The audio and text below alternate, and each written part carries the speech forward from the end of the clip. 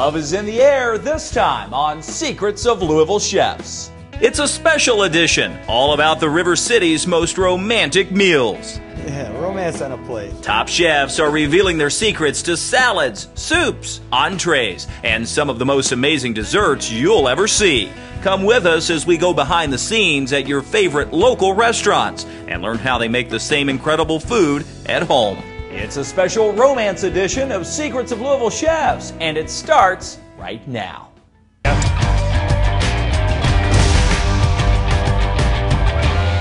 another good secret. Hi, everybody, and welcome to this special romance edition of Secrets of Louisville Chefs. I'm Kevin Harnett, coming to you from Schultz's Florist, right here on Eastern Parkway, where folks have been coming since 1873 to show their love with flowers. And while flowers are always a nice touch, here at Secrets, we know the way to anyone's heart is through the stomach. So we're going out to eat at some of Louisville's most romantic dinner destinations. And we're going behind the scenes with the chefs to get their best secrets for putting passion on a plate. How about this? Lobster ravioli with saffron butter sauce and a jumbo scallop. We're going to find out how to make that at Veronese with Chef John Veronese. Guaranteed to please. Plus, Iron Chef champion Edward Lee is making soup with shellfish, which is actually cooked on pink Himalayan salt. And later, the sweetest end to a meal you could ever imagine. Chef Josh Moore at Valare shows us the secrets to his handcrafted art that you can eat. But no matter what you order, the romance often depends on the location. And there's nothing more peaceful than dining on the water, especially when you're cruising down the Ohio on the CQ Princess. The Princess is available for private cruises by day or by night. The food on board is spectacular, and so are the views. There was a couple that chartered the boat for the purpose of the man proposing to his future bride, so that was an exciting evening. We've taken out as few as 2 people have chartered the boat, up to 139 guests, so we can handle all size events. And while the captain is happy to show off the boat, Chef Matthew Wilcoxon is showing off the incredible food you can get on board, along with the secrets to making a taste of the Princess at home. Up next, a simple, colorful, and very flavorful salad. The dressing that we're going to use on this salad today is a white balsamic and apple. It's got some whole grain mustard in there, there's some Vidalia onion, some white balsamic.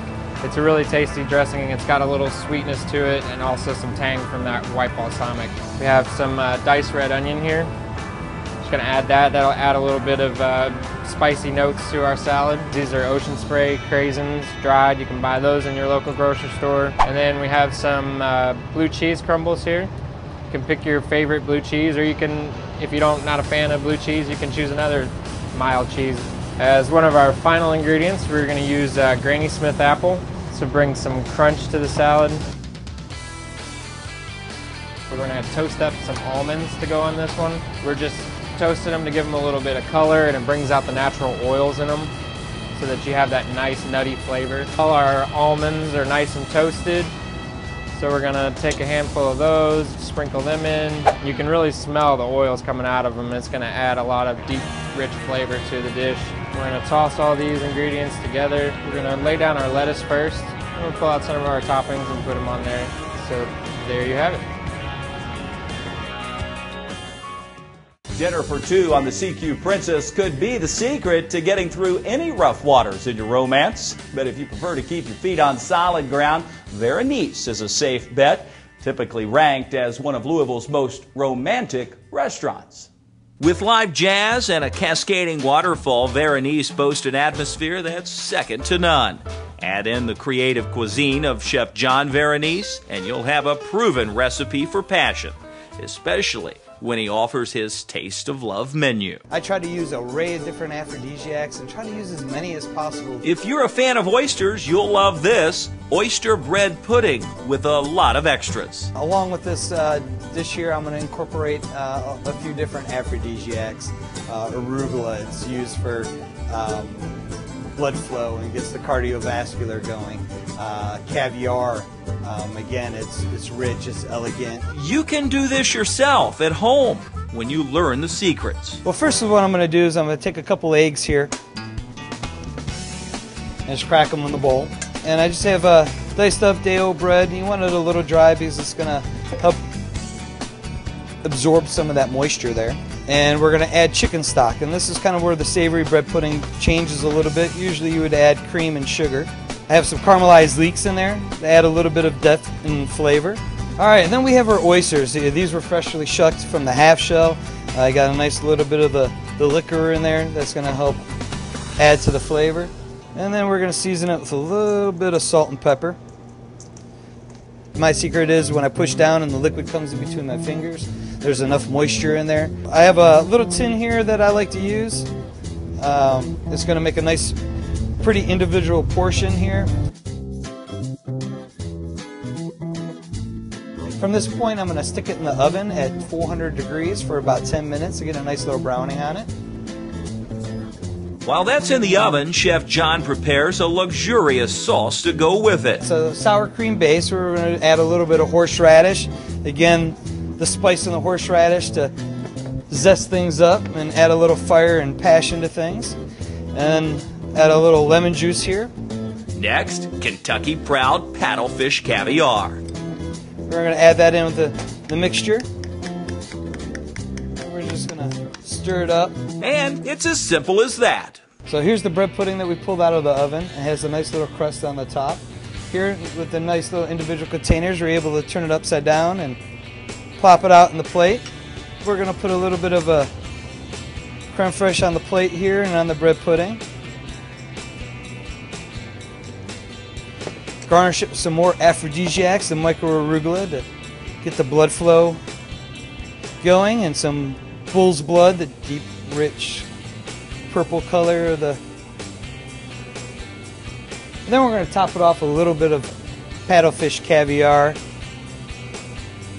Nice little color. And if that's not enough, the dish gets a sidecar of sorts. A fresh oyster on the half shell, which is topped with even more caviar. So now we have it cooked, we have it raw, and we have a dish here that's ready to deliver. That's passion on a plate for sure. And we're just getting started. Coming up next on Secrets of Louisville Chefs, we'll check in with Tim Laird, who's with Louisville's Iron Chef champion, Edward Lee.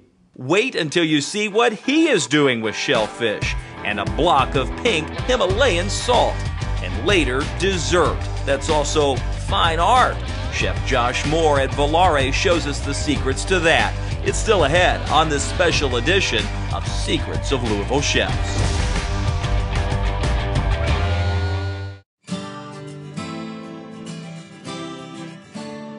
Hi, everybody, and welcome back to this special edition of Secrets of Louisville Chefs. I'm Kevin Harnett. This time, it's all about romance and where to find it. One road may take you here to Schultz's Florist, where Debbie and Alice are crafting these arrangements that are absolutely beautiful. Maybe you want to choose something like that, or a simple bouquet of roses. No matter what, that's one option. Another, go out to dinner. When you're looking for romance, a perfect destination is Old Louisville at 610 Magnolia. It's home to an Iron Chef champion and one of Louisville's most romantic dining rooms.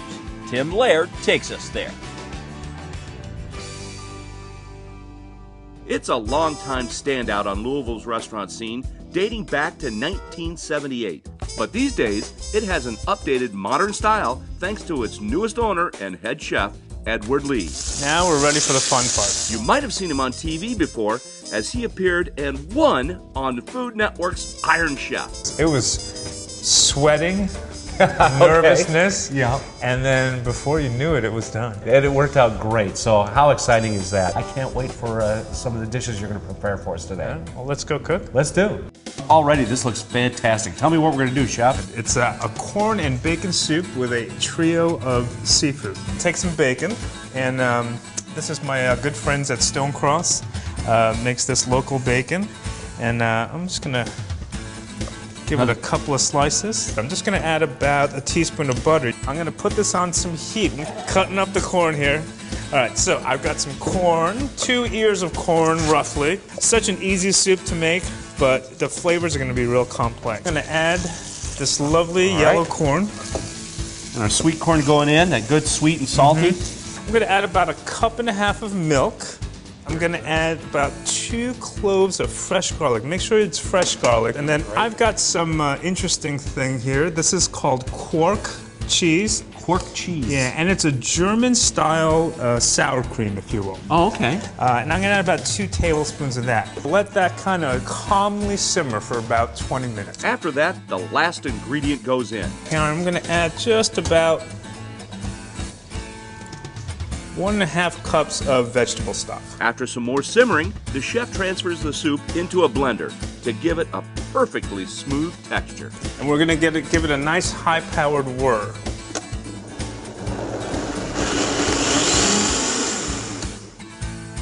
Voila. Next thing I've got is my seafood trio. I have 3 interesting seafoods here. I've got uni, which is also known as sea urchin roe. Sometimes if you go to your favorite Japanese restaurant, they'll have it there. I've got some lobster tails that I've already poached, but very, very lightly.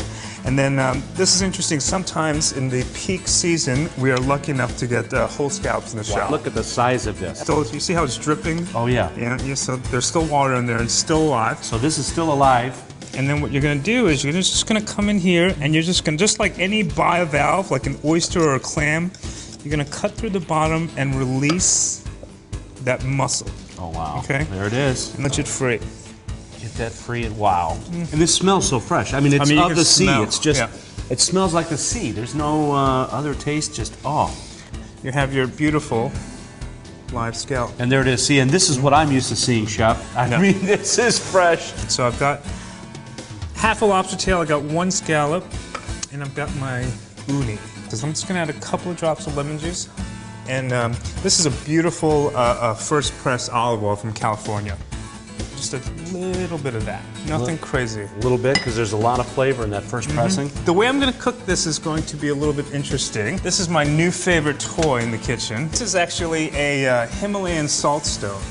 I bake this in the oven. It's about ½ an hour at 450 degrees, so this is screaming hot.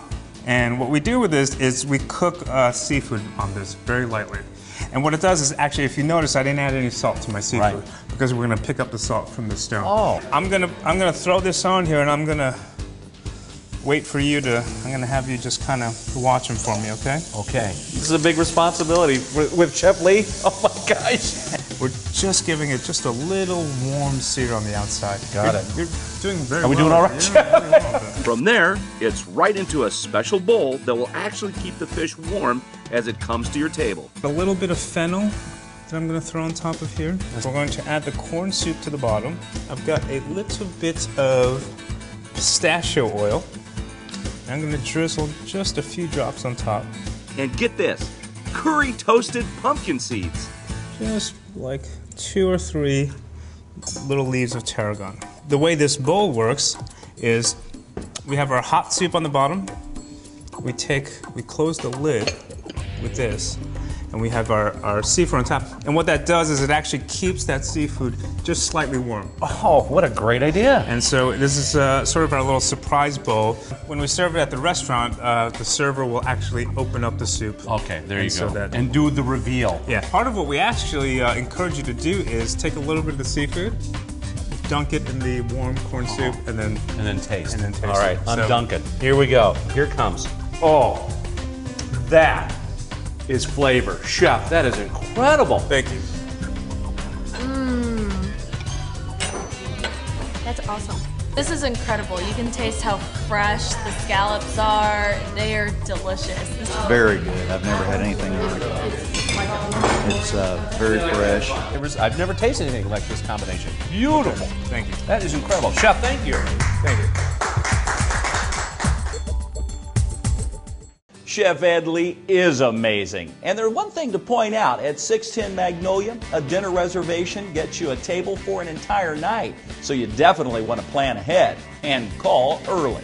And we have more ahead on Secrets of Louisville Chefs coming up. We'll go back into the kitchen with Chef John Veronese, who's revealing the secrets to his lobster ravioli. This dish I have loaded with aphrodisiacs. Plus, dessert at Valare, where Chef Josh Moore is serving edible art. Don't you go away. We'll be right back with more romantic secrets of Louisville chefs. Welcome back to Secrets of Louisville Chefs, where romance is in the air. You can see I'm surrounded by beautiful flowers here at Schultz's Florist in the Snitzelberg neighborhood, where roses are always in style. And when it comes to romantic meals, Louisville's top chefs are ready to deliver too.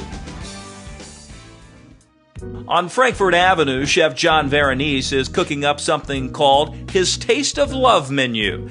It's full of aphrodisiacs that are guaranteed to make your sweetheart melt. Guaranteed to please. The question is, what is it that makes an aphrodisiac work?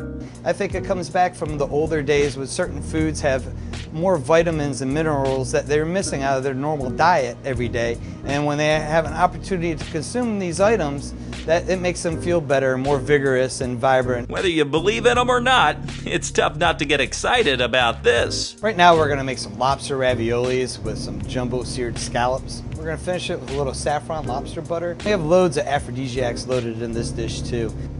I have my filling here. We're going to add some cream cheese, some blended mozzarella and Parmesan, and then we have some nice chunks of lobster. Some fresh basil goes in too, to add a little pop. And diced chives. Just needs a tad bit of salt and pepper.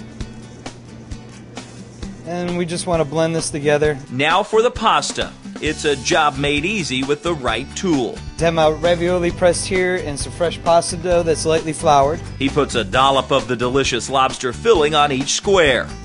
Then I'm just going to fold the pasta dough over here. And then the other part of the mold we're going to set on top that's going to help form the ravioli. Then what we're going to do is just take a rolling pin. And that's going to help perforate the edges, cut the ravioli a little bit. It's going to push the mixture into its pockets. We're just going to pop it out of the mold here. And just release it. And then we just need to trim up the edges of the pasta.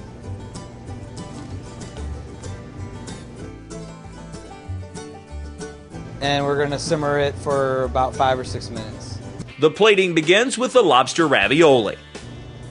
And bring it over to the plate here.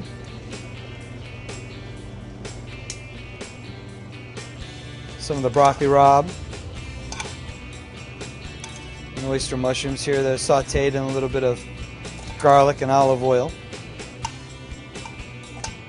Then we got our nice jumbo diver scallop. Alright, this is where we bring in the lobster and saffron butter.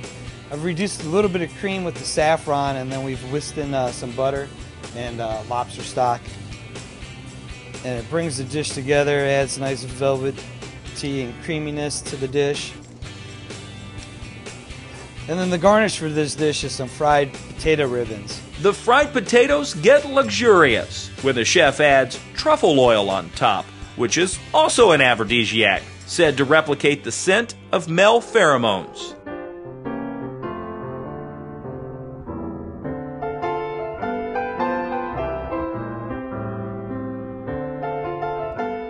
Great stuff at Veronese, but it wouldn't be a romantic meal without dessert. So when you want to do it right, you pick up the phone and call Louisville chef Josh Moore. He is a master of many dishes, but his unforgettable finales are the most impressive. Tim Laird takes us to Valari. No trip to Valari is complete without a taste of Chef Josh Moore's authentic Italian cuisine.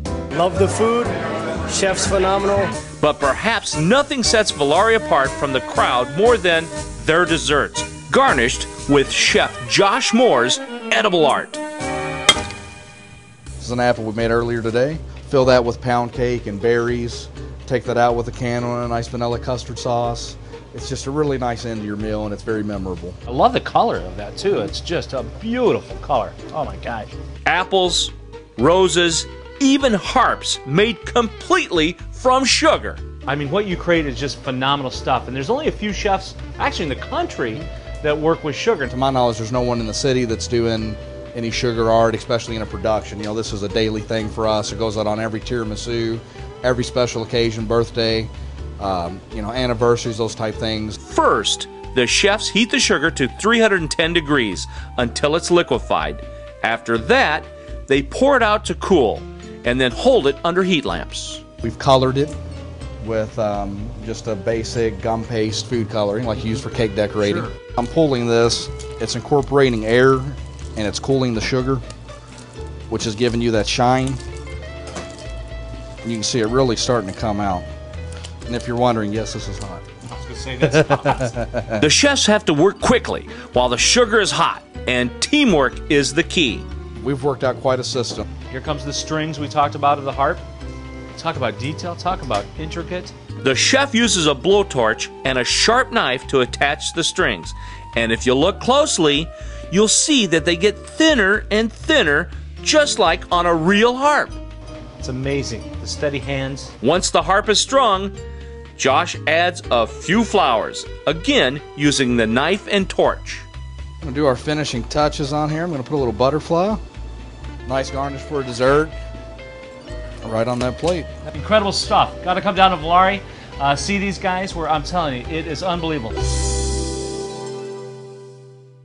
Chef Josh never ceases to amaze me. He's always coming up with new sugar art creations. So if you're looking to really do something special, pay him a visit down at Valari. But don't forget, call ahead. Well, that's going to wrap it up for us on this edition of Secrets of Louisville Chefs. Thanks to the city's top chefs for revealing their secrets, and to the folks here at Schultz's Florist for hosting us. We look forward to seeing you next time. Until then, if you're looking for the recipes or complete restaurant guide, it's easy to find. Just check it out on our website at newlocaltv.com. For all of us at B&B Productions, I'm Kevin Harned, and we'll see you next time on Secrets of Louisville Chefs.